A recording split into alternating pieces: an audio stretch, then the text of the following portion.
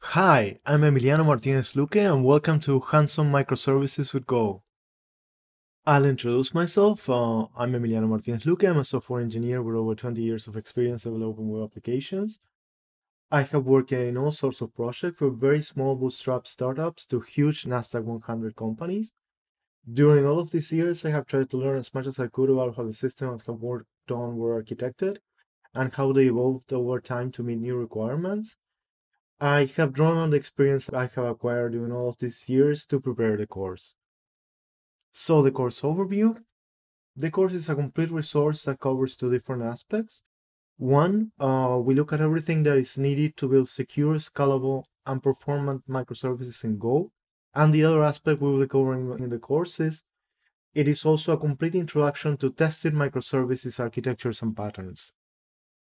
The course has 10 sections. Let's look at what we will learn in each section. On section 1, building our first microservice, the purpose of this section is explaining what microservices are, how a microservices architecture differs from a monolithic application, and what problems does a microservices architecture address. We will also explain HTTP and REST basics, and we will be working on an example of building a web service with Go's standard library HTTP package, and also using a database for doing basic CRUD operations. Section 2 is Go's HTTP package in detail.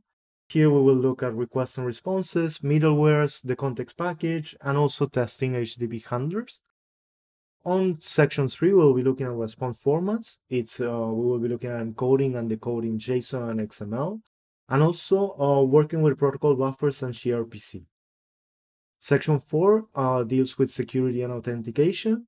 Here we will be looking at how to serve our microservices through TLS, through HTTPS by using TLS. We will also be looking at JSON Web Access tokens and JSON Web Tokens, and also general security best practices.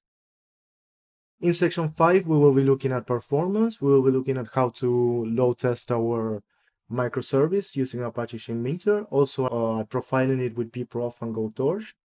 And we will look at different strategies for scaling, such as using an in-memory cache for scaling reads or doing load balancing with Nginx. Continuing with our course, in section 6, we will look at deployment with Docker.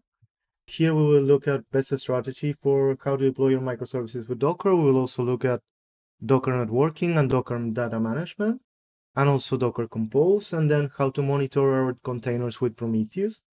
And we'll also do a short introduction to service discovery.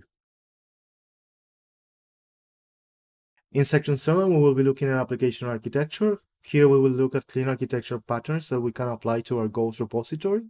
Here we will be looking both at how to organize code within one service in one repository, and also how to work with various services together. We will be looking at the API gateway pattern, middle ends, and other architectural patterns. In section 8, we will do a simple introduction to WebKit with a sample application.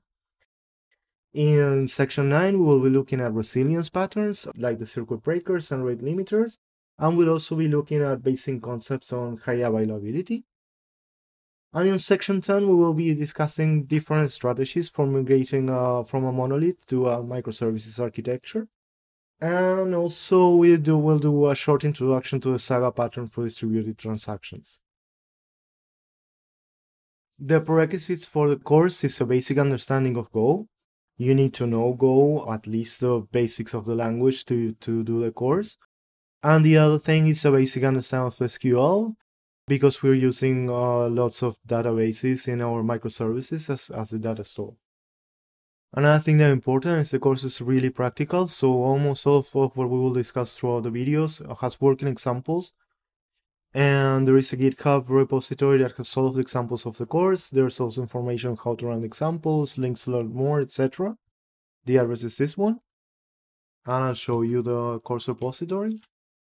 So you can see there are examples for all of the sections of the course. And here you can see what we will see in every section.